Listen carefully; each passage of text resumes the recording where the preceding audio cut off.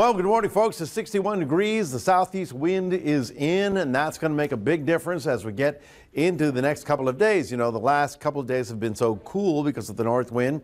Well, that south wind's coming in, and we start going to be seeing temperatures rising over the next couple of days. So, yeah, it was a pretty nice day yesterday, but 72 was very, very delightful. I mean, normally we should be up to the mid 70s, but the last few years we've been up to the 80s and 90s.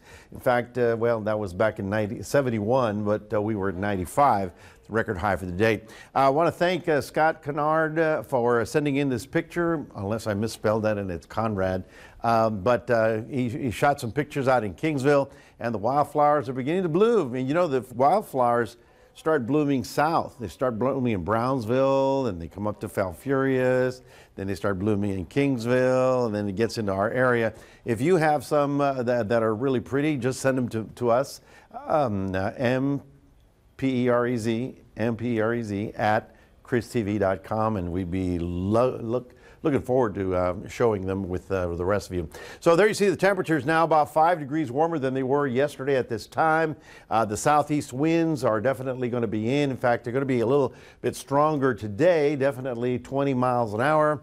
Tomorrow, probably up to 25 miles an hour as a storm arrives on the west coast. So the double-decker cloud cover, I mean, first we have the high-level clouds coming in from the west. We've seen this past 3 days. Then now, all of a sudden, you'll see low-level clouds. So all of a sudden, the stack of atmosphere on top of us is going to have enough moisture for a little bit of light rain activity. So I wouldn't call it a scary thing. I just say maybe you'll need the wipers for a little bit as moisture starts rebuilding into our area.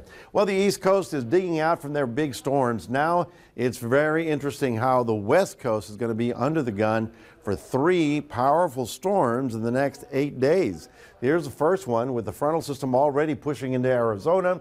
This is going to trail over us, so it's not really going to come and change our wind. Nonetheless, it'll be close enough to our area that some showers are possible over the next couple of days, isolated showers. But the main event was right about here, and that one will cross into the Rockies and really become a major storm for the Midwest over the next couple of days. So you'll notice how we're still on the warm side of things as everything deepens over here. Lots of cold weather. Now this is as I mentioned, a March miracle. They need the moisture in the mountain areas. They're just going to get it very strong over the next couple of days. Southeast winds for us, a little bit warmer, up to mid-upper 80s today.